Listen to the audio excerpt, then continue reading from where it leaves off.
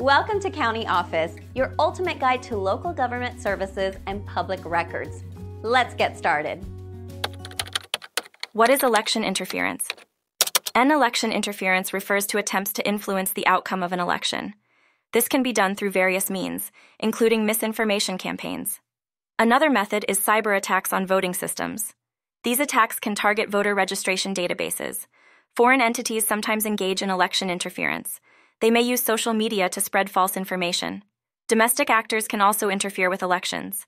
This might involve voter intimidation or suppression. Election interference undermines public confidence.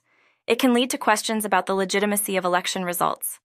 Governments have measures to combat election interference.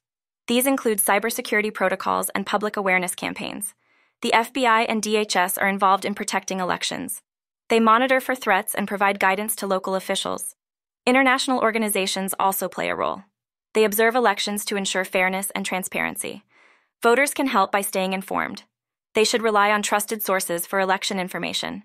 Reporting suspicious activities is also crucial. Election interference is a serious issue. It requires vigilance from both officials and the public. Jen.